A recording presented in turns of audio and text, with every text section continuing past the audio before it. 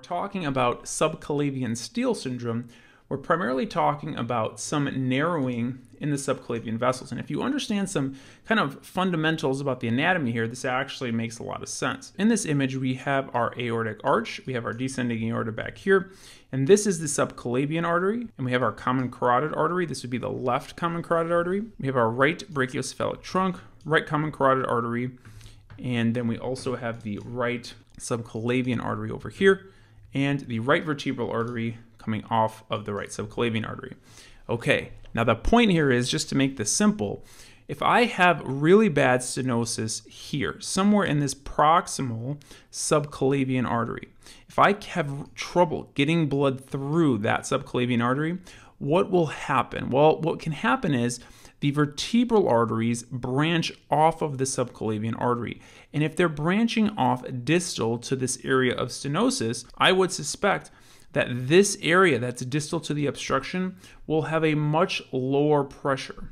Okay, so the pressure in this area is going to be much lower because I'm not able to get a lot of blood through here. So what can happen is I can get some blood from this right side of the body, okay, and we can get some reversal of blood flow or retrograde flow back down the left vertebral artery, and then I can kind of fulfill this pressure gradient because I lost this pressure because I had some area of stenosis here. And this pressure gradient will cause some of this blood from this vertebral artery to actually come down the other way if there's, significant enough stenosis here. And so what would cause this stenosis? Well, first off, atherosclerosis is a big one. So patients that have hyperlipidemia, a history of coronary artery disease would be very classic, Takayasu arteritis, and any previous aortic surgery. Like if a patient had coarctation or they had a narrowing here before and they had a surgery and now maybe there's some fibrosis there, that can do it. But the big one that I want you to remember, if you can only remember one of these, is atherosclerosis. That's very classically going to be the cause of subclavian steal syndrome. So how do you know in a question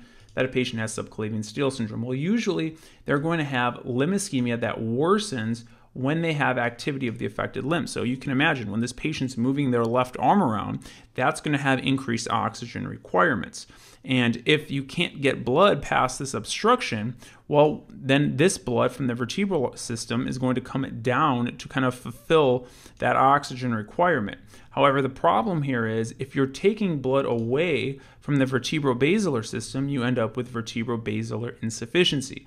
And so these patients, because they have decreased perfusion up here, now they're going to get dizzy, they might have diplopia, they might have episodes of syncope, and this is all going to be classically in the presentation of increased activity of the affected limb. These patients also, because they have this area of stenosis here, they'll have decreased radial pulses, for example. They might have asymmetric blood pressures. And just to help you visualize this, I mean, in a lot of board questions now, you have to, at least interpret some imaging. And so what we have here is the ascending aorta, we have the aortic arch, and then we have the descending aorta. Here you can see, I want you to try and guess what some of these structures are. What do you think this is? It's going to be the brachiocephalic trunk, right? You have your subclavian, you have your right common carotid. Here you can see the left common carotid, right, branching off on its own. And then this is the left subclavian. And you can see that there's almost this whiteout area here. That's from the decreased perfusion or the stenosis.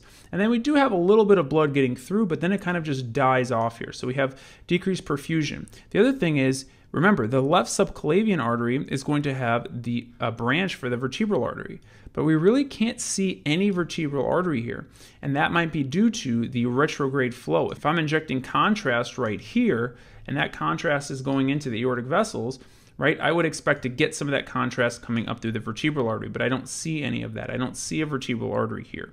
And so that might be because of the retrograde flow. Now you can see when they put this balloon in to open this up, right, they open this space up. And when they opened it up, you can see now there's flow going through the subclavian vessel, and now I have a vertebral artery here that's having appropriate blood flow, which is, it's going anterograde at this point. Okay, so again, you don't have to be an expert at reading angiograms or anything like that, but it's important to understand the basics of what's going on because it's the mechanisms, the pathogenesis that you really want to understand. So again, I wrote that here, reduce contrast uptake in areas distal to stenosis, right, because you have a narrowing, so you're not able to get the contrast beyond the narrowing, and also in the ipsilateral vertebral artery because of the retrograde flow.